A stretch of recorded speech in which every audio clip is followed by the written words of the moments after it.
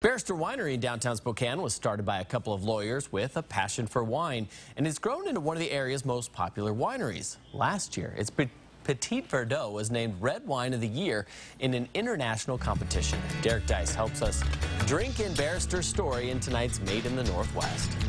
It's a winery built partly on Cabernet Franc and other full-bodied reds, but mostly on camaraderie. The ability to come in here with friends and make wine during the crush season or all year long, but we do it with friends. Nearly 20 years ago, Michael White and Greg Lipsker, a couple of local attorneys and wine-drinking buddies, were on a road trip in British Columbia when they stopped at a shop that sold winemaking kits. And I looked at Michael and said, "We've always wanted to make wine." So we bought this kit to make 5 gallons of wine from a concentrate. And that's how this whole thing started. It turned out to be okay wine, but not great.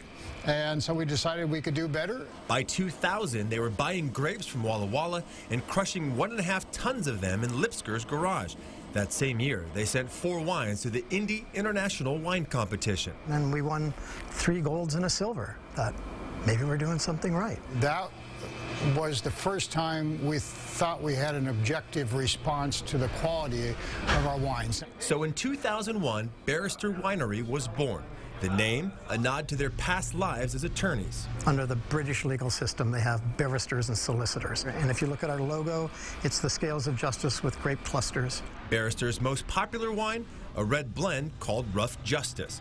With the help of some loyal volunteers, Barrister produces 5,000 cases of wine a year. The grapes now come from 10 different vineyards, from Walla Walla to near Vantage. 80% of making wine is in the vineyard, and 20% is don't mess it up when you get home. So we hope that we're very good at that 20%. After they're crushed on site, the fermentation process begins. We're punching down those grapes 4 times a day in order to mix them up with the juice to extract as much color and aroma and flavor as we can. After 7 to 10 days, its red wines are stored downstairs in oak barrels. Each of these barrels contains about 300 bottles of red wine apiece, and here in the barrel room, they're aging from anywhere from 1.5 years to 4 years. Barrister has become known for its signature style, but it's also become known for hosting events in its over 100-year-old building. Weddings, receptions, rehearsal dinners, birthdays, client appreciation events. People just love the romance of it and all the lighting and everything. So it's really a huge factor for our business. And business is just fine for Barrister where it is. We really don't want to grow any larger. We're kind of at a sweet spot. A verdict these lawyers turned winemakers are content with. For Made in the Northwest, I'm Deis, KXLY 4 News.